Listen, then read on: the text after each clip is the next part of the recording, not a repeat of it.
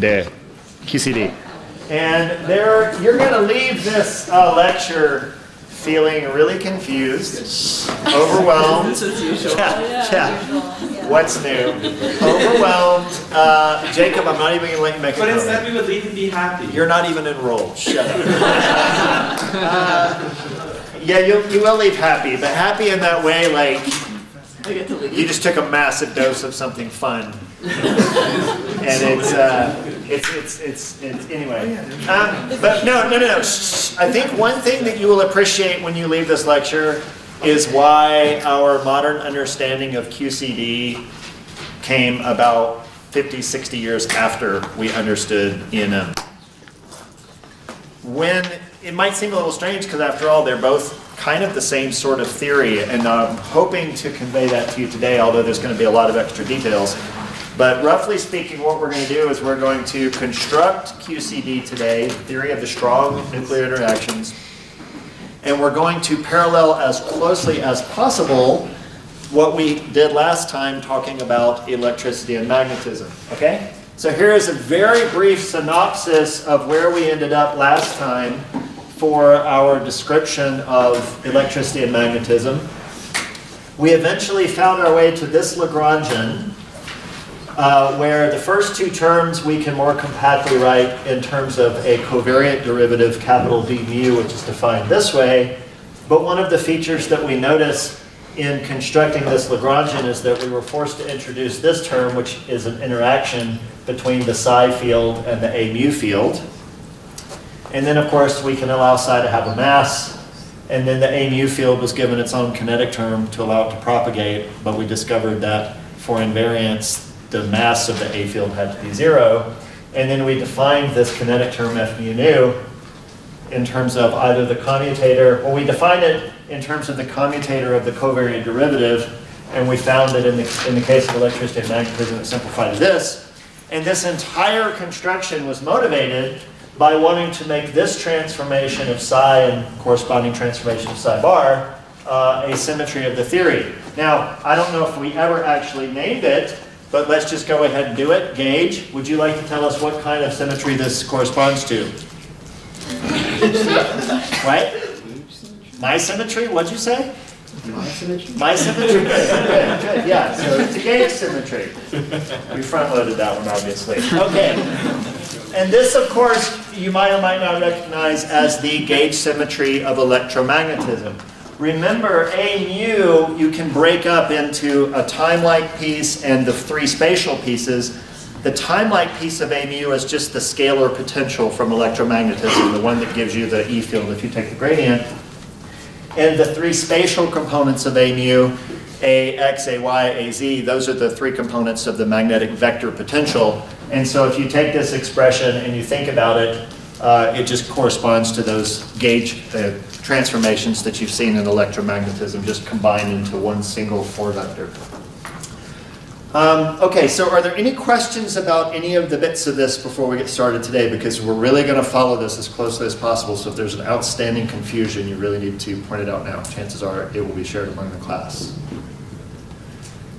No? Do it, Kowalski. Ask a question. Okay. There are no stupid questions. There's only the ones that Matt asks. So We love you, Matt. we picked a transformation that we sort of saw was invariant from Lagrangian. Globally invariant. Right. Yeah. But like you said, I guess what we got out of that is a prediction that there is spin 1/2 massive fields that interact. Spin one. Oh, so the spin and a half field is the psi. That's the thing we started with. That's the massive field, right? Well, it could be massive. We could have made it massless by leaving this term out. That was a freedom. So.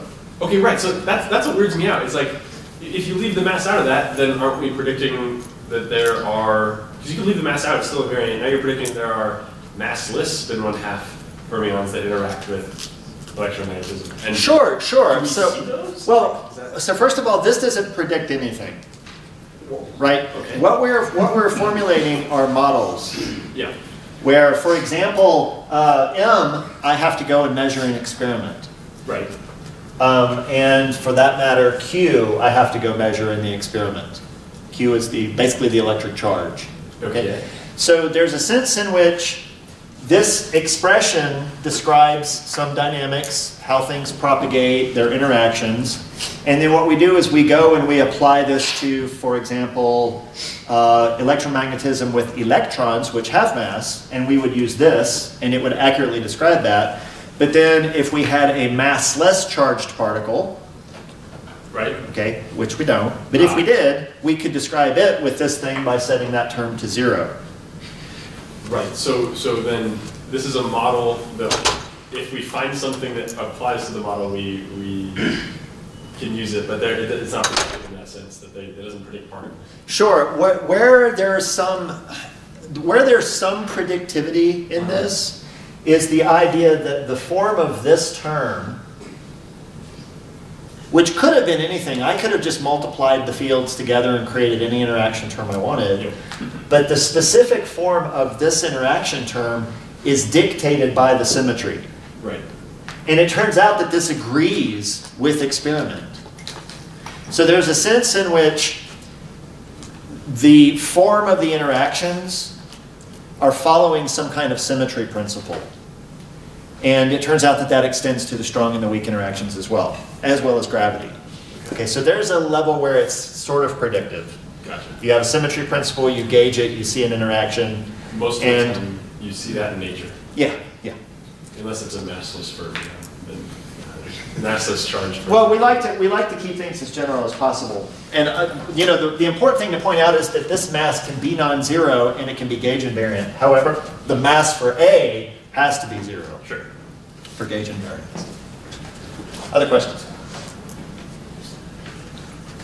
Okay, here we go. If you've ever been curious about the other fundamental forces of nature about which you've probably learned this much in your physics education so far, you are about to learn all about them, starting with quantum chromodynamics. So to get started, we need a Lagrangian with some global symmetry.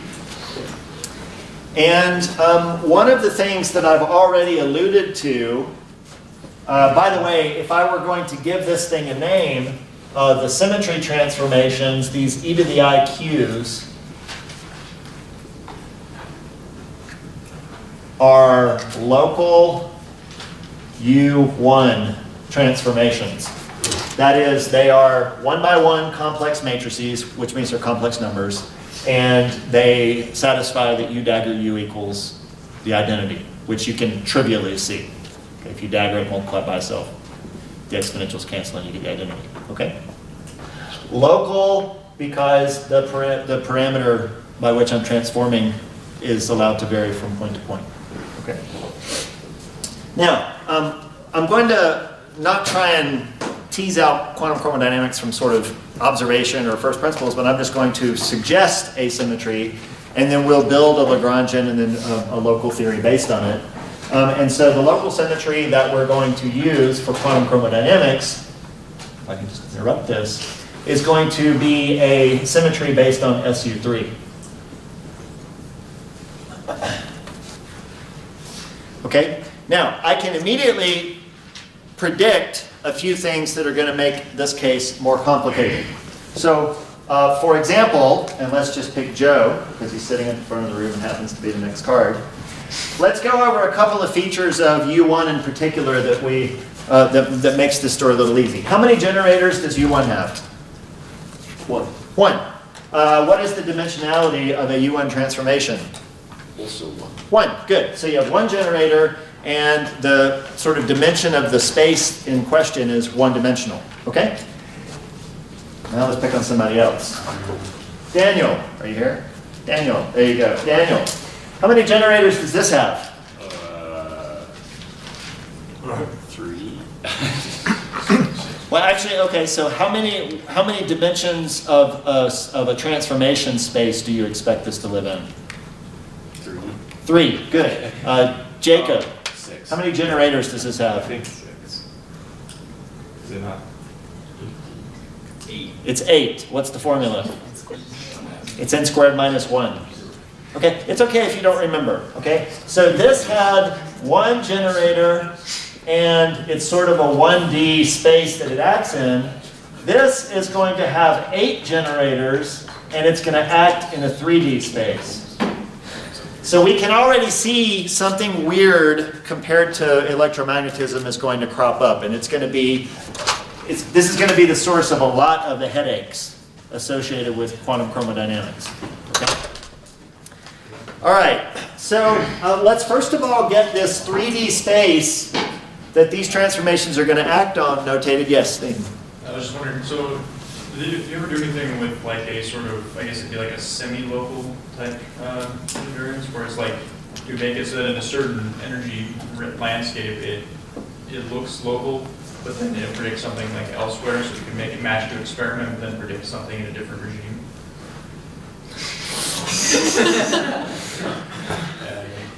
Maybe. We should talk about that after class. I'd have to think about that. There's actually some really interesting, there's a result from string theory actually that there are no global symmetries. Everything is actually a gauge symmetry. And it's kind of the nature of the way symmetries arise in string theory. But in the normal field theory context, I'd have to think about that. There are actually, there's quite a bit of, well, actually, there's sort of a difference in what we mean by gauge symmetry and what we mean by global symmetry in a more meta level. And this is still a question that's sort of up for debate, and I might touch on that later on in the semester. But for now, let me just dig into sort of more the canonical information about QCD. And by the way, QCD is relatively young. It was really put on a good footing in about 1973. So it's approximately 1 year older than somebody. Anyway. Well, somebody was born in 1974. Is that not? Is that? Yeah. Okay. Anyway. So we need something that lives in a 3-dimensional vector space, and I'm just going to say, first of all, it's going to be a Dirac spinner, because all of the matter that we know of in the universe is spin-a-half particles, okay, that we've observed.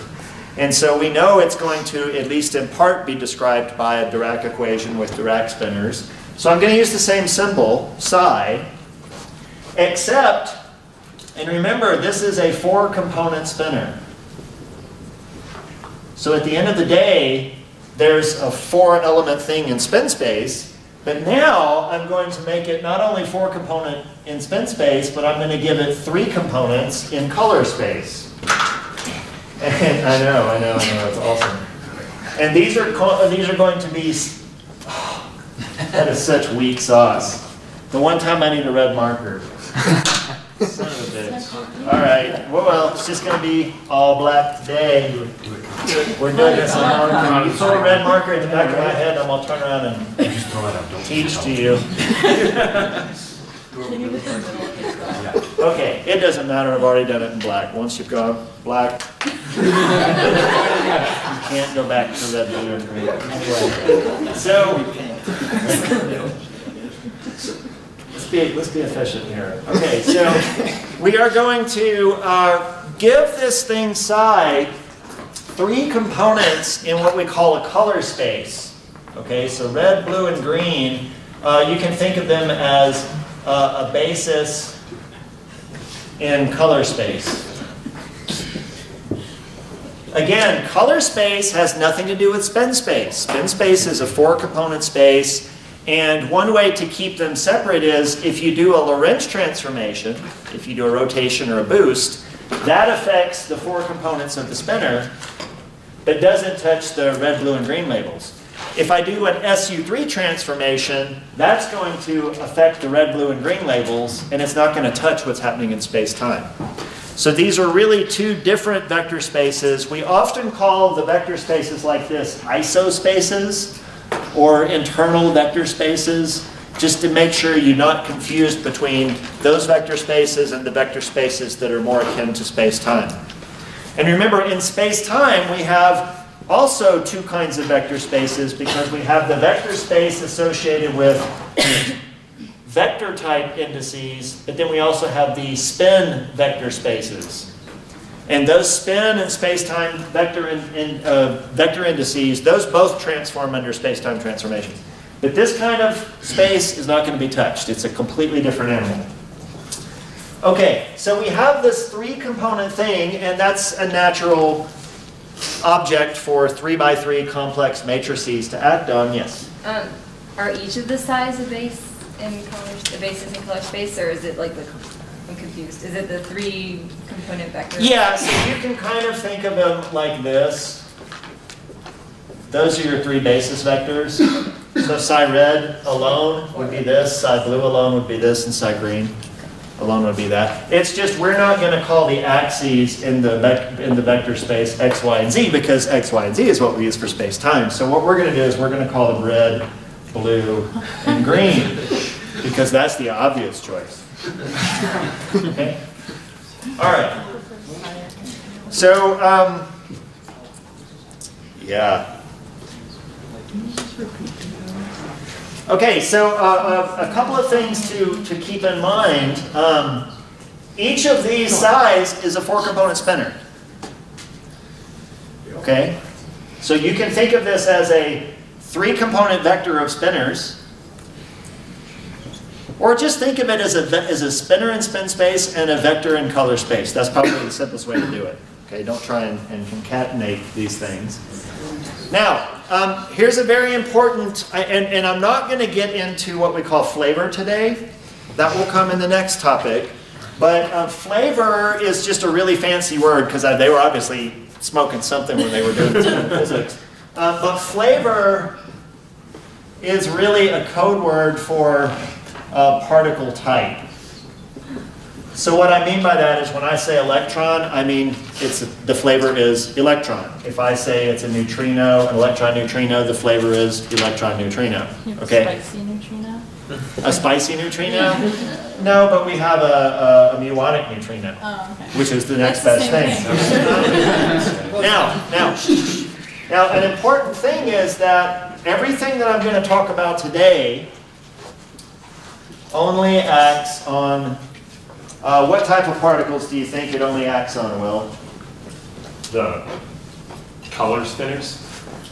No, of the kinds of particles you've heard of in the standard model, which ones do you think the strong interactions are going to act like? Nucleons.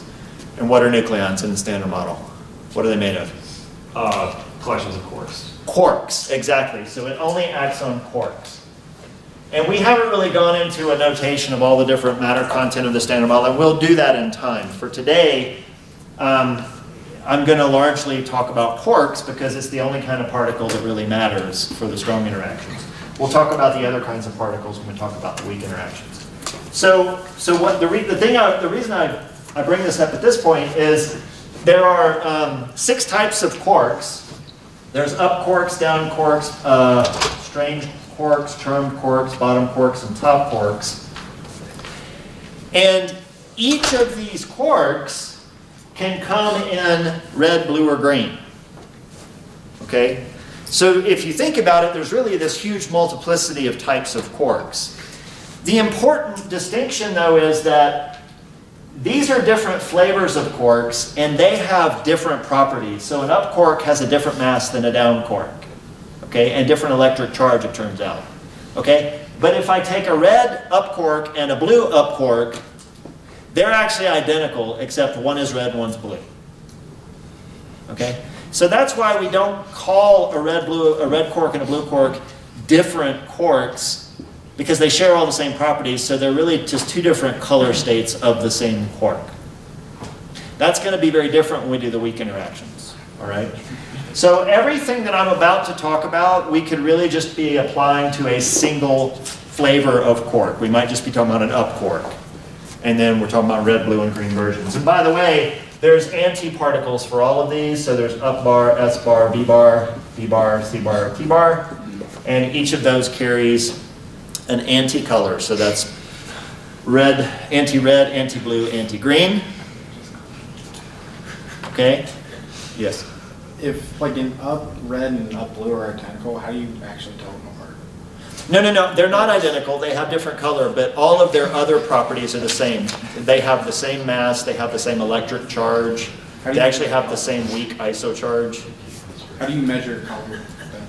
Like, how do you tell if it's red or Well, then you're getting into experiments, and we're going to have to wait till we do calculations to compare to experiments. So that's far down the road. Okay. So color is just a state of the quark. So it can color. Well, actually, so let me actually say this. So another way to think about it is that color is a type of charge. Because it's going to turn out that the interaction, the QCD interaction, is going to be an interaction that's based on whether something has color or not. So one way to think about why the strong force only acts on quarks is because they're the only things that have color. In the same way that electromagnetism only cares about things that carry charge. Do they have to have color? The quarks do. Okay, so they can't be colorless. Well, you can create combinations of them that are colorless in the same way that you can create a combination of things that have no net charge. And in fact, and we'll talk about this when we get to calculations, in nature, we never find single quarks. We always find bound states of quarks. And in fact, we only find bound states of quarks that are colorless. But you can't take a single quark and make it colorless. That wouldn't work. Okay, but that's a detail we're going to talk about later on down the road. Okay? So one way to think about color is that it's like giving the quark 3 different kinds of charge. Now I want to be really careful because you guys are very comfortable with the notion of charge from electromagnetism, and this is very different. In electromagnetism, there's one type of charge. It's the electric charge Q, and it can have different values. Okay, so we know that in nature we tend to run into minus E and plus E as sort of the fundamental quantized values of electric charge. These are not 2 different charges, they're 2 different values of electric charge. Okay? Red, blue, and green are 3 different kinds of charges. Each of them can take on a plus or a minus form in the sense of red and anti-red, or blue and anti-blue, or green and anti-green. Okay? But you, for example, could never take a red and an anti-blue and add them together and get colorless. Because they're different kinds of charges. They don't cancel each other. Anti-blue is negative value? You can think of it as negative. Can a quark have multiple colors if it's in color space, if it's a vector in color space? Sure. Yeah. This is just a basis. I mean, a general quark state is going to be some vector in this 3-dimensional space sharing red, blue, and green. So even though you say we can, it kind of seems weird to be able to say that anti-blue is negative blue because... Well, it's negative in the sense that if I take an anti-blue quark and a blue quark and I put them together, the total color charge is 0. Okay? All right. Here we go. I take a deep breath and just hold on. So here is our starting Lagrangian. And again, I'm going to stick as closely as humanly possible to the development we did for electromagnetism. So to that end, my starting Lagrangian is just going to be the free Dirac Lagrangian.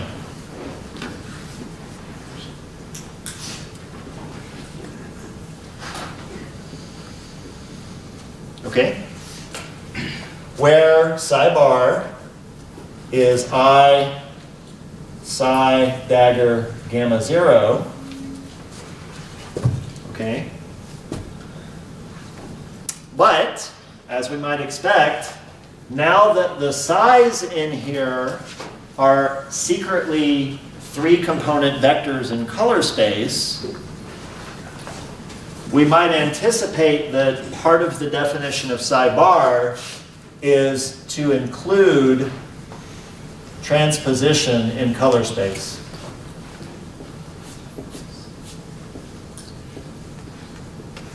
Okay. We already include transposition in the spin space. So if we write psi as a spinner this way, we write psi bar as a row spinner. The same thing with color space. And that's just so that we can use matrix multiplication to manipulate things. Okay? So this operation here is transposing both in spin space and in color space.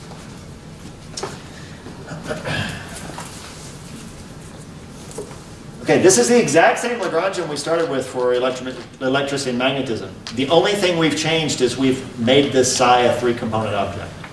Okay? All right, so step 1 of our process is to identify Maddie, to identify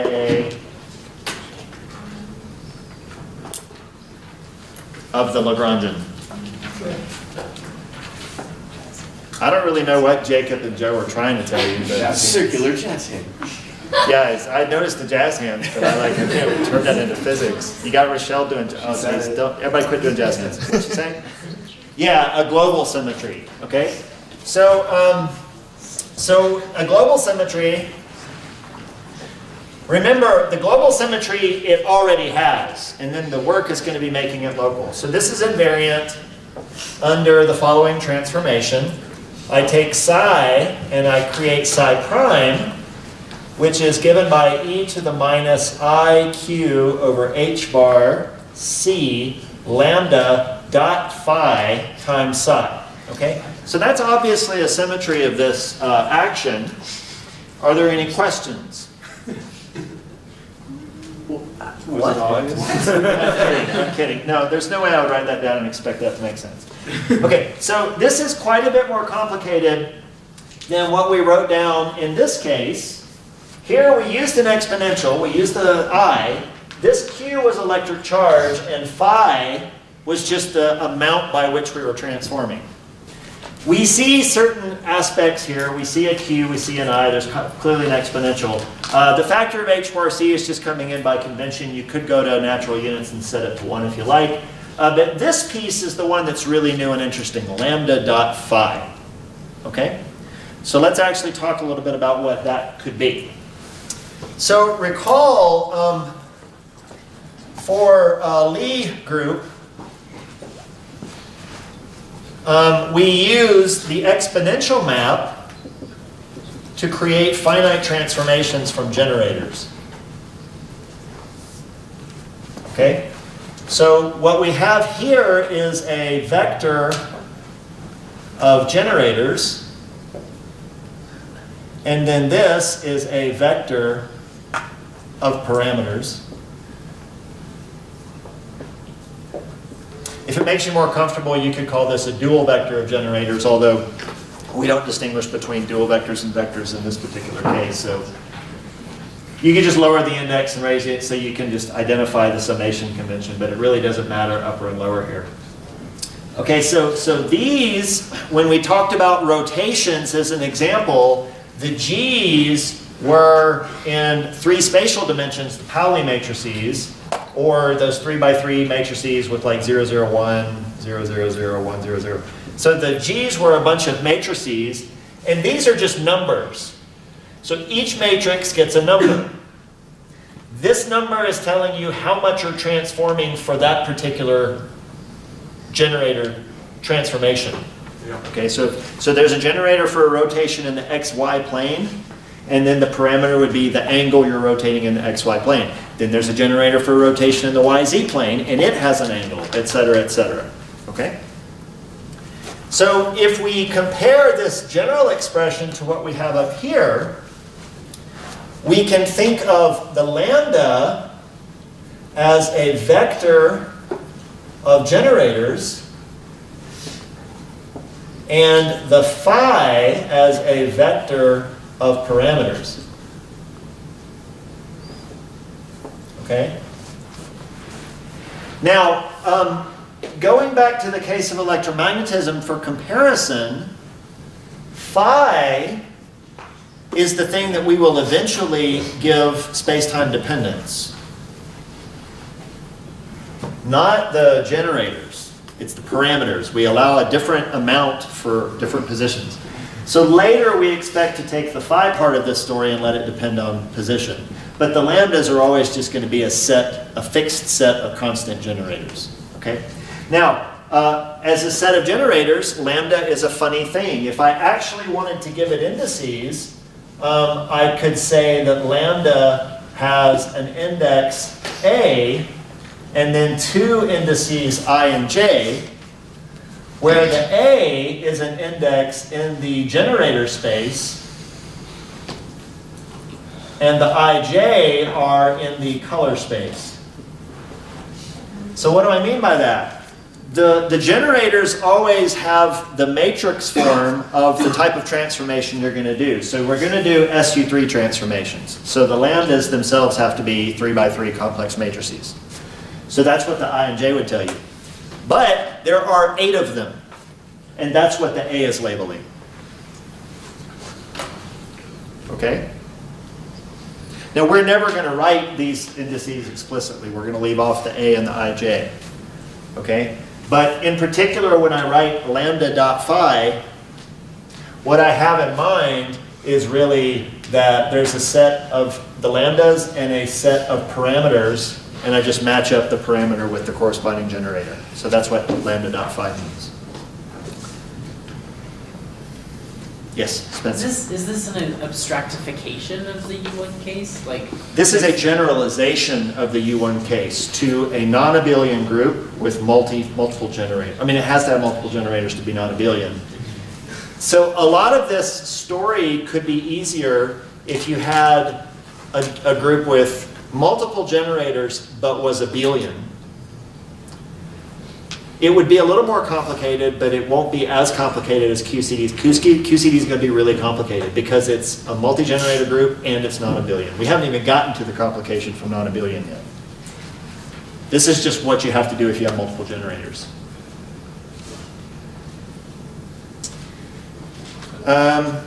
Okay, so last but not least, this lets us sort of identify this quantity Q over H bar C as what we're going to call G, which is the coupling. Okay, so we're going to give it a generic name of the coupling of the strong force. And what's important about it is that you might think that there could be 3 couplings in QCD, one for the red charge, one for the blue charge, one for the green charge. Okay? But the problem with assigning 3 different couplings, and a coupling is essentially how strong the force is. Okay, if a force has a very large coupling, then that means the matter it's interacting with it's going to very strongly interact. If it's got a very weak coupling, then it's going to be a very weak, relatively weak force. And we'll talk about the strengths of forces in due time. However, if I tried to assign a red coupling, a blue coupling, and a green coupling, if I do an SU3 transformation, it's just going to mix them up. And that's not going to be symmetric. So in order for it to be symmetric, to have any hope of being symmetric, we have to have just a single QCD coupling that we're going to call G. So there's only one QCD coupling, even though there's 3 flavors, even though there's 8 generators. Okay. Likewise, there was only one coupling for electricity and magnetism. And there will only be one coupling for the weak interactions. And there's only one coupling for gravity. So each force gets one coupling, even though you can have multiple things of other stuff. Okay. So here we go. Step 2 is that I would like to make this thing invariant under a local form of this transformation.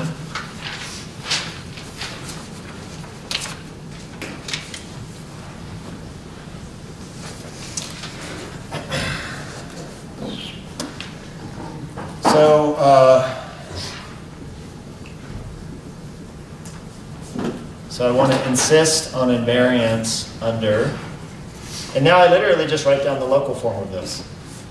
And as I mentioned earlier, the only thing that's going to change is that phi is now going to become a function of position. Okay. Now, just like with electromagnetism, if all I do is do this transformation, I don't have invariance. Everything gets screwed up. And it gets screwed up for the same reason that we had a problem in electromagnetism. Okay? Where in the case of electromagnetism, Ariel, what was it about the local transformation that gave us a problem when we were doing the electromagnetism example? The derivative transformation? Yeah, so the problem was that the transformation itself could not move past the derivative because it depends on position. So in principle, you have to take the derivative of it. Okay, if this was a global transformation that's like this, you could take this entire prefactor and move it past the derivative. And then in the Lagrangian, the transformation of psi would just come all the way over and cancel with the one for psi bar. But that's not going to happen for a local transformation, and we have to fix it. Okay? But the good news is that we can fix it in a very similar way that we fixed it in electromagnetism.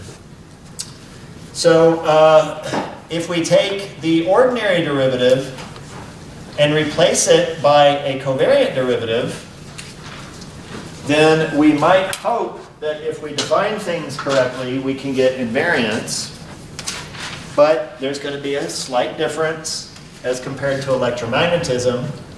Our new derivative, oh great, now I got to go to blue. And then I'm going to be writing like red on the board for red quark, and I'm going to be writing it in blue, and everybody's going to be confused except for the colorblind people. All right. I wasn't being mean, this is honest. Okay, anyway.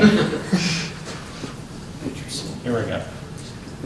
So my new covariant derivative, and by the way, this is being replaced by this. It's not that I'm transforming into this.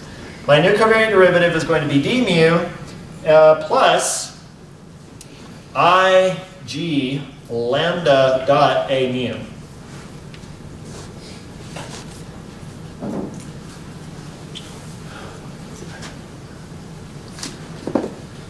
Okay? So if we compare to electromagnetism, it's very similar, d mu plus iq a mu.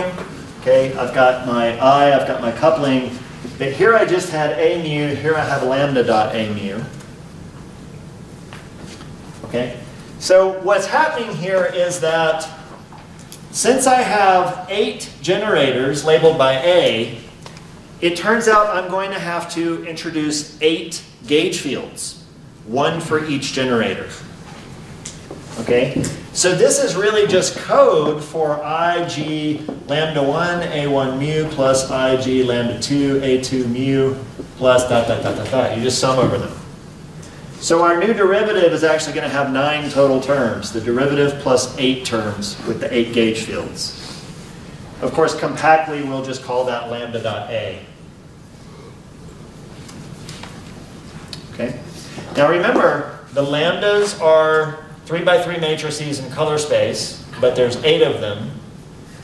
There are 8 gauge fields, but these are not, these are trivial in color space. Okay. These are just going to be a way of encoding what's happening in space-time. The A carries a space-time index, which you know something over here has to carry a space-time index, because I couldn't add something to d mu if it didn't have a lower mu somewhere. Yes, Rochelle? Did you say that the size is 3 by 3 in color space? I said that the lambdas Or the lambdas? are 3 by 3 in color space. Oh, okay. Because the lambdas are basically going to give me the form of the SU3 transformation eventually. Okay? All right.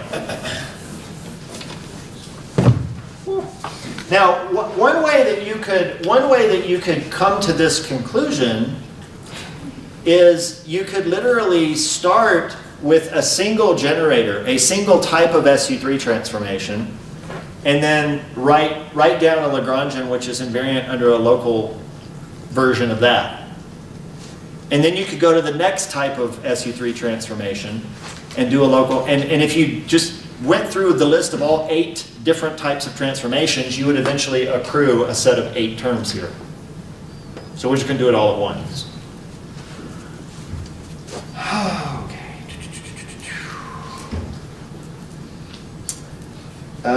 Yes. Okay, so what we want, now remember from the electromagnetism story, we started out by saying this is how psi and psi bar transform, and then we introduced this new derivative, and then based on insisting on the invariance, we deduced how this transformed. So this we didn't start with. We had to discover this is what we needed in order to have invariance under the local U1. So similarly, introducing this doesn't make it invariant. I've got to go and figure out how this transforms so that it's invariant. Okay? Now, from your homework, you might hopefully have remembered this very important observation. When we introduce a covariant derivative, the point of the covariant derivative is that when I do a transformation, the derivative transforms because it contains this thing, and this is going to transform, and of course psi transforms. But the whole point of what you're aiming at with the covariant derivative is that you want this transformation to have an overall factor of the original form of the transformation that you started with.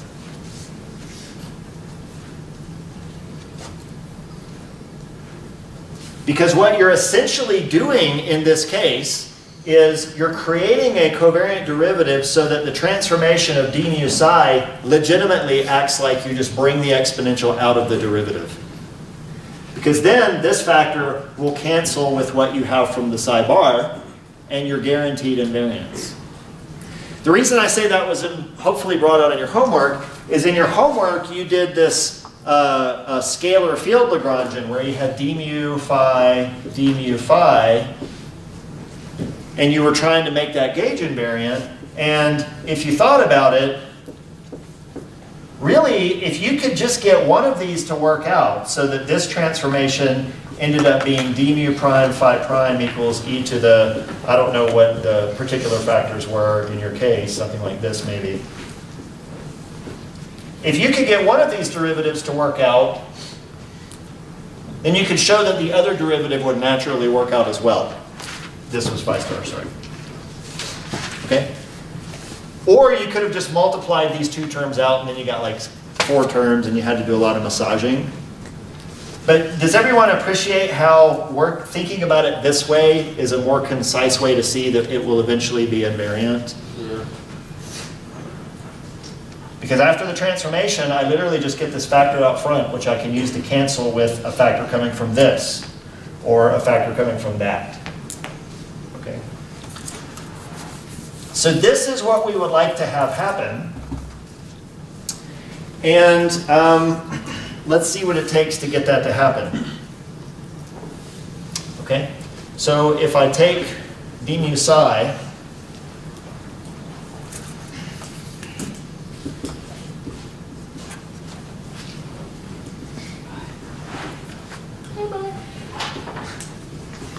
all right, and then I just, like I did in electromagnetism, I transform everything in sight. So my d mu psi prime, psi is going to transform, A is going to transform, psi is going to transform.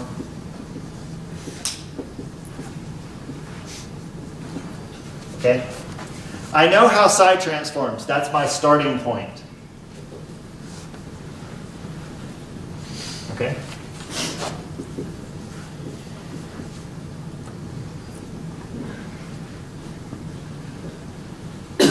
And when I write this, phi is going to have position dependence. I'm not going to keep writing it.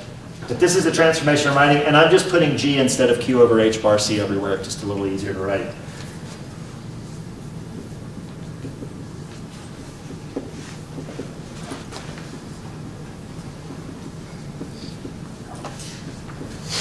Okay? So all I've done is I've put in the transformation of psi. That's my starting point. And now I can take this thing and break it up a bit because we know that this is the problem piece because the derivative is going to act on both of these. And so I'm going to have d mu e to the minus ig lambda dot phi times psi plus e to the minus ig lambda dot phi d mu psi plus this guy.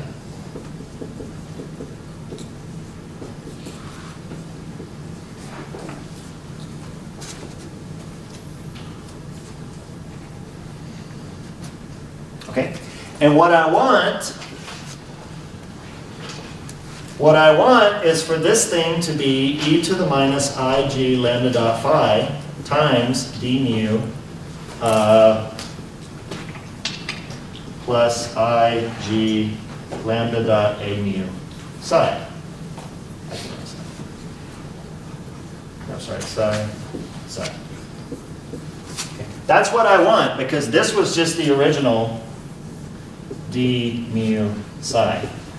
And what I want is for the new version of that to be just this transformation times what I started with. Okay? So I want this line to be the same as this line. And that's how I pick out how a mu prime needs to look. This is exactly what we did in electromagnetism. And in electromagnetism, that's where we then said this. I wish I could say something that easy in this case, but I can't. This is what we need. And it literally, just stare at it. And you'll see, we need lambda dot a mu prime. So let's go up here and write it, because it's going to be an important part of the story. So we need lambda dot a mu prime to be equal to e to the minus ig lambda dot phi, lambda dot a mu, e to the ig lambda dot phi, plus I over g d mu e to the minus ig lambda dot phi, e to the ig lambda dot phi. Okay? This looks really weird, but bear with me. If we take the first term and we plug it in here, this e to the ig lambda dot phi is going to cancel with that e to the minus ig lambda dot phi. And so this term going in here is just going to give me this times lambda dot a times psi, which is what I want, this times lambda dot a times psi. If I plug this term in, because it's part of this, then again, this e to the ig lambda dot phi is going to cancel with this e to the minus. I'm going to be left with this derivative piece, but that's going to cancel off this offensive term. Okay? And I might need a minus. No, I won't need a minus sign.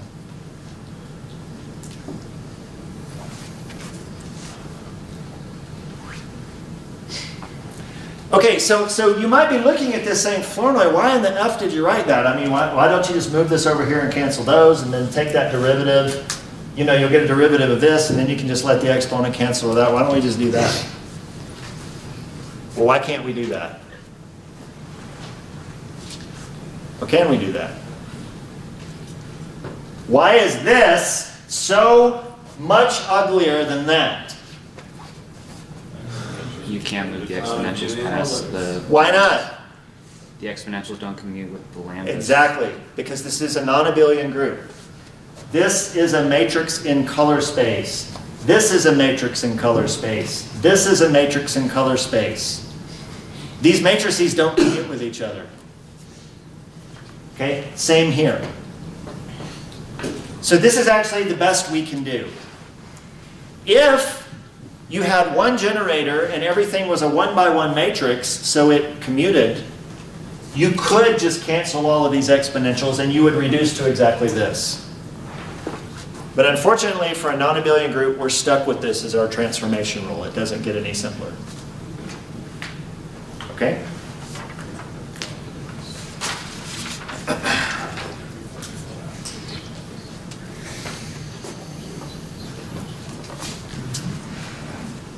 Okay, so what do I have? What do I have? I got good stuff. Yes. Okay, so all of this work was essentially to get at how I need a mu to transform. So now that I have my transformation rule for a mu, I know that my theory is going to be invariant. Okay. But we should look for an interaction, right? Because in QED, or sorry, in electromagnetism, the d mu created this term, and that's where we saw the interaction of the photon or the gauge field with the original fermion matter. Okay. So here, d mu, capital D mu is going to have these two terms. And when I take d mu psi, I'm going to pick up this times psi. And of course, I'm going to have psi bar gamma mu on this. So this is going to include, among other terms, h bar c, psi bar, gamma mu, I, g, lambda dot, a mu, psi. That's going to be one of them. The other one is just what the derivative gives you. But this is an interaction, okay? It's an interaction between the psi fields, the gauge fields, and the psi bars. Psi and psi bar are the same field, just the conjugates of each other, okay? So this is the strong interaction. Again, interaction terms in Lagrangians show up as products of dissimilar fields.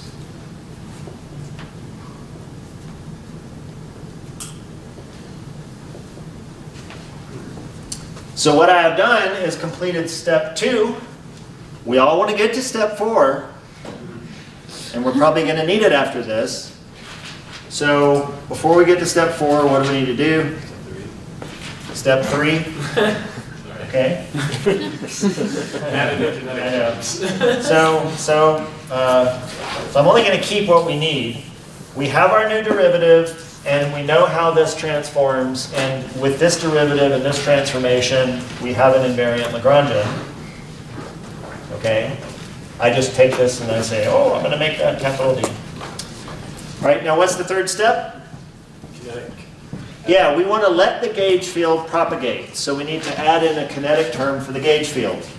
Okay? And we're going to get something surprising and new when we do this. Ashley, you're on deck. So what we would like to do is introduce a term that looks something like this. After all, A is a vector gauge field. And we've already talked about what the free Lagrangian of a vector field should look like. It should look like the Proco-Lagrangian, which takes this form. We could put in a mass term, but we know that if this was not gauge invariant in the electromagnetism case, there is no way in hell it's going to be gauge invariant for the more complicated case, so we're just not even going to bother. So this is the Proco-Lagrangian with a zero mass gauge field. And then the question is, so this is my gauge kinetic term. So the question is, what is F mu nu? And again, if we try to steal the definition from electromagnetism, unfortunately, this is too simple. We've got to go back to this more powerful expression. And we'll discover that it does, in fact, give us some differences between this and the electromagnetism case. Go ahead, Rochelle. You don't have pi. Sorry, say it again? You don't have pi. Oh, I'm missing a pi here. Thank you. By the way, there was a typo on or there was an error on the quiz, but it didn't impact you. But I wrote p mu is minus e squared over c squared minus p squared. That should have been a plus, but you didn't use that in your quiz. You actually used what this was equal to. So while we're correcting my mistakes. Anyway, okay, so here we go. The good news is this is just cranking it out because we've already got the covariant derivative. And according to this rule, all we have to do is take minus I over q times the commutator of the covariant derivative with itself. Okay? And in this case, I should really be thinking in terms of the coupling G. But you're all aware of this. This is a derivative. You want to evaluate the commutator of a derivative. That is only going to mean anything if you act on something with it. Okay? So to evaluate this, we're going to let it act on a 3-component spinor psi. And then use this definition, cram it in here, and see what we get. Okay? And here we go. So minus I over g d mu plus I g lambda dot a mu d mu. And I'm going to skip a big step, but it's written up in the notes.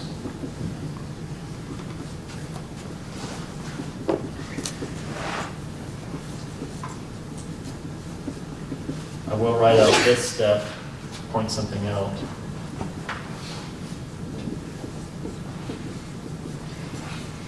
Okay, so in the first term, I've done it in the order d mu d nu. So you'll notice the d nu, I've already acted on psi with it, because this is, in the first term, this is directly acted on psi.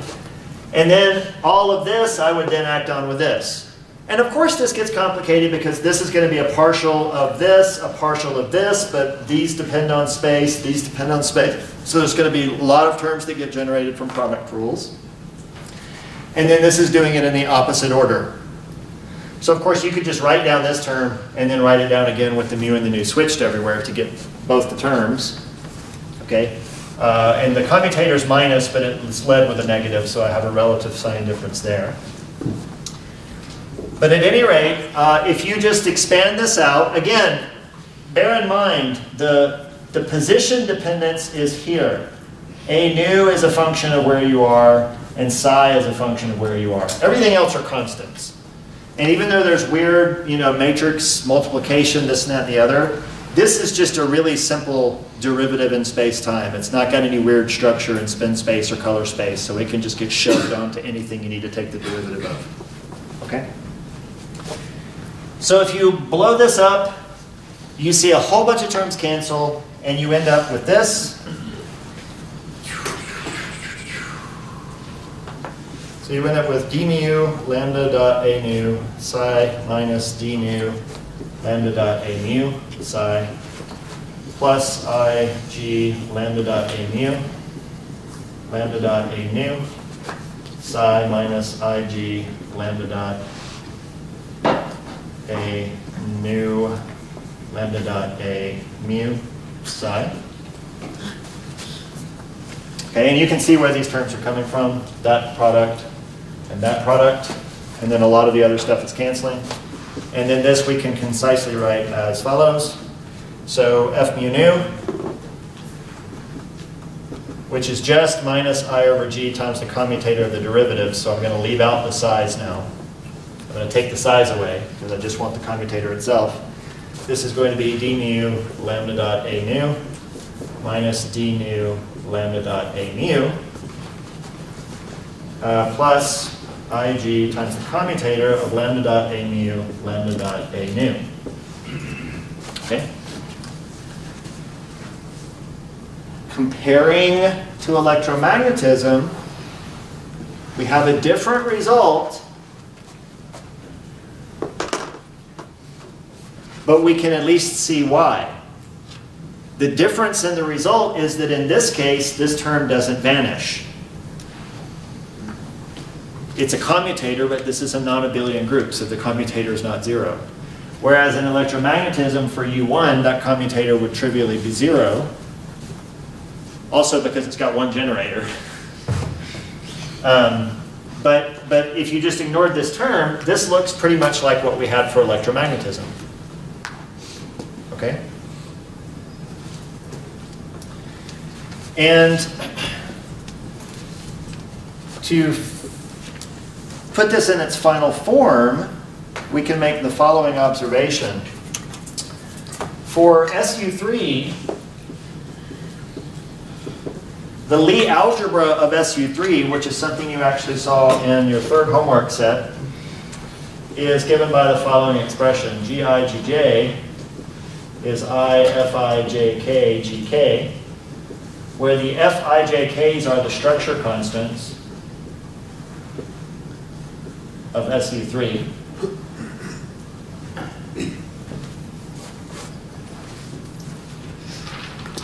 Okay, so you actually worked with this Lie algebra in a homework example very early on. Yeah. And I gave you what these fijk's are. They're just a bunch of constants, like 1 over root 8 and 2/5 and all this kind of crap. Okay? But the lambdas are the generators. So we can really just write lambda A, lambda B is I, F, A, B, C, lambda C. Where F, A, B, C are the same structure constants of SU3. The fact that this commutator doesn't vanish has nothing to do with the A's, it's got to do with the lambdas. The lambdas are the matrices. The A's are just like numbers in color space. You can do anything you want. So what we can do with this is we can say, okay, I'm going to take a lambda out front of everything. So I'll have a lambda dot. And then if I use so if I pull out the two factors of A, this is just a commutator of the lambdas. So I can replace the commutator of the lambdas with that expression from the Lie algebra. And this is going to end up giving me minus G F A B C lambda C A nu, where if I were going to give these labels, I would write something like that. And if I wanted to give these labels, I could do something like that.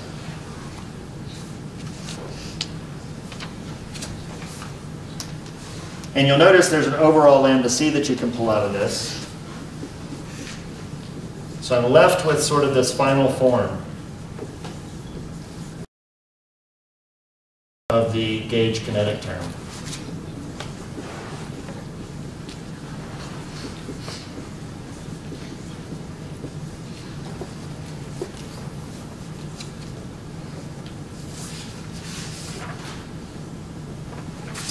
And one way that you can kind of organize this is you could say that this is just an F mu nu for C. And so I'm doing lambda C, F mu nu for C, where I sum over this C index, and there's 8 of them.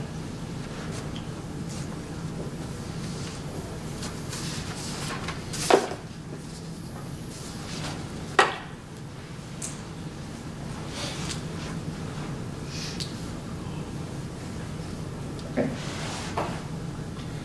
Now I wish that were the end of the story, but it's not F mu nu I need, it's F mu nu, F mu nu. Or it's something that's quadratic but gauge invariant. And my last point will be what that quadratic gauge invariant quantity is, and this is where we'll see one of the more important things that come about from having a non-abelian group. So it turns out that if I want a quadratic term in F mu nu that is gauge invariant, what I should really think about is F mu nu C F mu nu C. So that is, I contract the mu nu indices like I'm used to, but I sum over the index C. So I can just come into this expression, ignore lambda, grab everything that's left, and basically square it.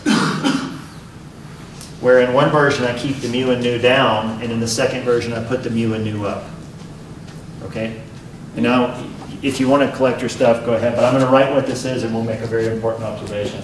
So here's what this ends up looking like.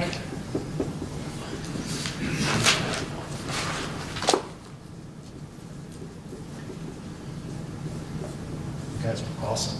Totally thought everybody would start packing up. You're my heroes. Are now so happy. Huh?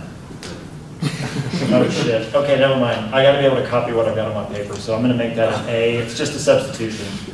But there's no way I could get this. You'll see why in a second. Here we go. All right, A, oh my god. A, D, E, A, D, mu, A, E, nu, D, mu, A, mu, A, minus D, mu, A, mu, A. Hold on, we're almost there. Minus D over 16 pi, F, A, B, C, A, mu, B, A, nu, C, D, mu, A, nu, A, minus D, mu, A. Hey, it's okay. We're almost there. Everybody have faith. Have faith. Have faith. This is not how I learned the alphabet. Start singing it to the alphabet. There, see? It wasn't that bad. That's awful.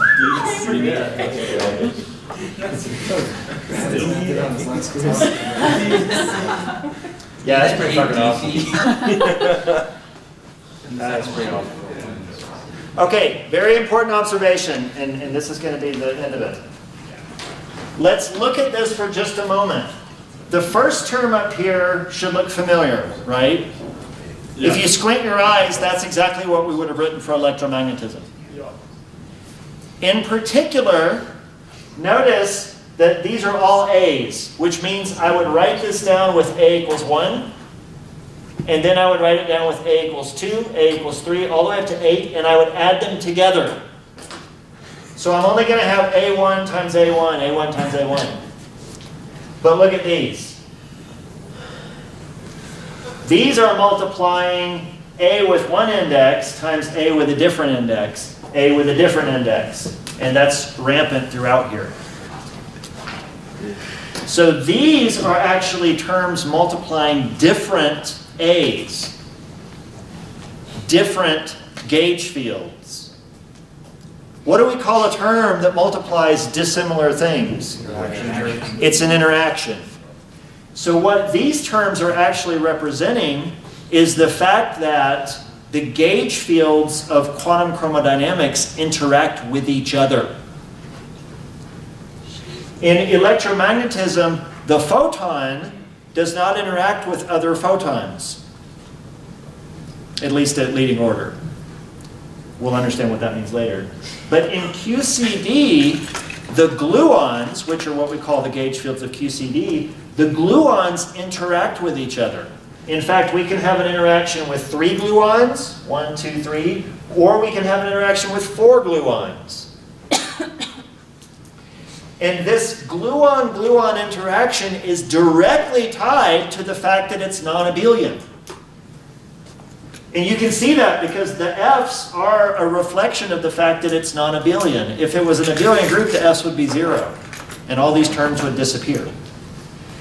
So this incredibly rich behavior of QCD, that the gauge fields by themselves, like you could literally take all of the matter in the universe away, get rid of all the shit that we're made of, and just let there be QCD gauge fields, they will have a hell of a time playing with each other. If you tried that with photons, it would be the most boring exercise in the world, because the photons just be like, woo, I just went through you, I couldn't see you, it's all boring. So when people talk about, for example, what does the QCD vacuum look like? What does it look like when you have nothing but gauge fields? The truth is it's a very interesting dynamic thing, because the gauge fields can interact with each other. All right? And these are going to have to be included when we start talking about calculations to describe what we see in accelerator experiments. And by the way, these self-interactions are what are responsible, for example, for the prediction of bound states of gluons, these things called glue balls. You can never have a bound state of photons because they don't interact with each other. But if gluons interact with each other, they could form bound states. And these are hypothesized things called glue balls. It's also going to be responsible for what's called confinement in QCD, the idea that you can't see free quarks, and we'll talk about that in detail when we do calculations. Now, to just end this all, next time we're going to talk about the weak interactions based on SU2. You think it's going to be this difficult? A little less. A little less? Actually, way more. It's going to have all of these complications and more. Okay, so we'll jump off that bridge when we come to it. I hope at least, though, that as I promised at the beginning, you have some idea of why it might have taken an extra 50 or 60 years to get this sorted out after they figured out electromagnetism.